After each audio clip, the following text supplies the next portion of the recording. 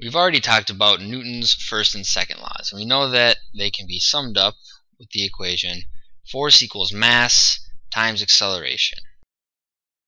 Right? First and second laws all summed up into this equation. First and second laws. Right here.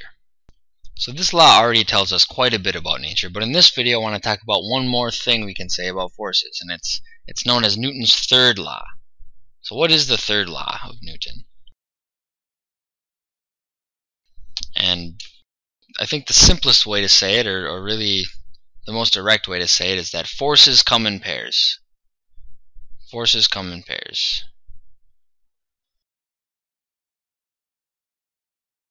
Forces come in pairs.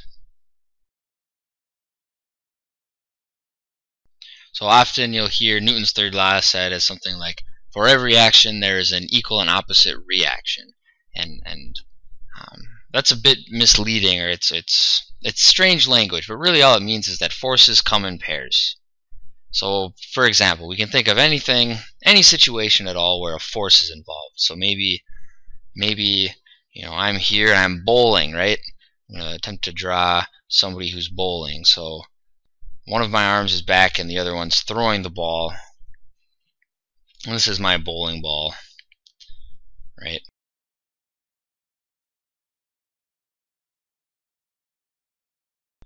So to accelerate this bowling ball and give it some speed toward the pins, I had to put a force on it, right? I had to give it, or apply a force so that the mass would accelerate. That's what I had to do to throw the bowling ball. But it turns out that because forces come in pairs, that when I threw the bowling ball, put a force on it, the bowling ball actually also put a force on me, and you could say with its inertia it put a force on me. But I think you'll agree that, say if I were wearing roller skates, these are my roller skates. I have a strange bowling form and oddly sized feet, but if I'm wearing roller skates and I throw a bowling ball, that I'll actually end up going backwards, right? The bowling ball is going forwards and I'm going backwards. So this is one example where forces come in pairs. I'm putting a force on the bowling ball, and then the bowling ball is actually putting a force on me. There's another example. Maybe I'm playing in the outfield and a ball is or I'm playing baseball and I'm playing in the outfield and a ball has been hit toward me. So it's flying through the air and I want to catch the baseball and stop it. My baseball glove here, going to catch the ball. Well, what happens when I catch the ball? I'll apply a force on the ball to stop it, right? I'm accelerating it. I'm taking it from one speed to another speed. So when the ball hits, it'll actually accelerate in this direction. And then what happens to my hand? Since forces come in pairs, when I apply a force in this direction on the ball actually applies a force in this direction on my hand. And I think you'll agree that when you catch something that's flying towards you, it's impossible to hold your hand completely still. Your hand will go backward with the ball, right? So these are just two examples, and you could give, really everything that happens is an example of this. Now that we've thought of a few examples, I should be a little more precise about the way I said this. So I said that forces come in pairs. So instead of that, I'm going to insert something into there. So forces come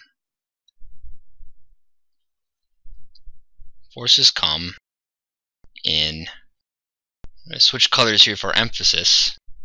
This is a good color, sure. Equal and opposite.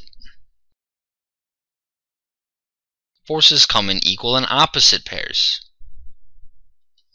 So this is actually a more accurate way of saying it. And this makes sense based on our experience, right? In these examples, we can see that they're definitely in the opposite direction. And then we can think, well, if I had a bigger ball flying at me, I would need to put more force on it to stop it, and then I would fly back further. So it makes sense they're at least proportional to each other, and it turns out that they're exactly equal. So now that we're convinced that forces come in equal and opposite pairs, let's think a little bit more about a way that we can describe a force. So if we write down force equals mass times acceleration, right? What's another way to think about this, or another way to write this? So we'll keep mass. The mass doesn't change of an object. At least if it's not breaking apart and funny things aren't happening, the mass should stay constant. But we can write this acceleration as a change in velocity divided by a change in time, right? That's what acceleration is. It measures the change in velocity, measures how velocity changes as time changes, right?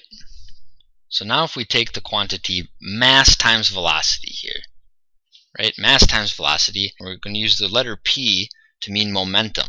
P is momentum, right? Mass times velocity. So if the mass is constant and the velocity is changing, the momentum's changing. So this is a change in momentum, right? And then change in momentum, and then divided by a change in time. Change in time. And if we want to write this in the language of calculus, we could call force is dp dt. And maybe I don't want to write them in different colors, but dp dt, the time derivative of momentum. That's just how the momentum changes in time. So all we've done here is we've rewritten F equals ma in a slightly different form. It means the same thing though. I realized that I was using orange instead of yellow for momentum here, so I'll change this, or attempt to change this. Alright.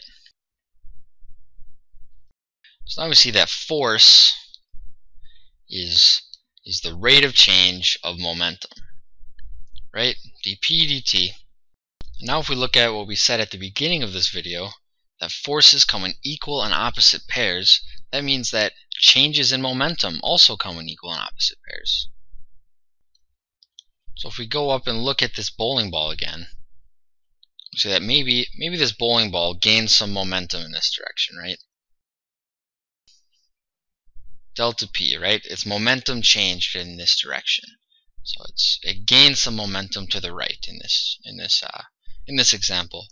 And according to what we've argued so far, that changes in momentum come in equal and opposite pairs. That means that my change in momentum was this direction, and it should be the same size since they're equal and they're opposite, right?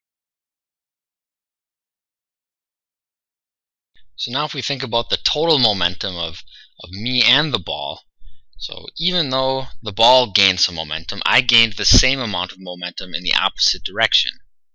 So that when we add up all the momentum before and after, it should always be the same, right? In everything. Because if this applies all over the place, it means that it's impossible to create momentum. Impossible to create momentum. Impossible to create or to destroy momentum, right? Destroy momentum. So this is what's known as the conservation of momentum. So you hear that a lot in physics. Conservation of momentum. Now it's probably difficult to really appreciate how big this is, the conservation of momentum. So hopefully this video has convinced you that momentum is conserved, and we'll leave it to future videos to illustrate just how important this really is.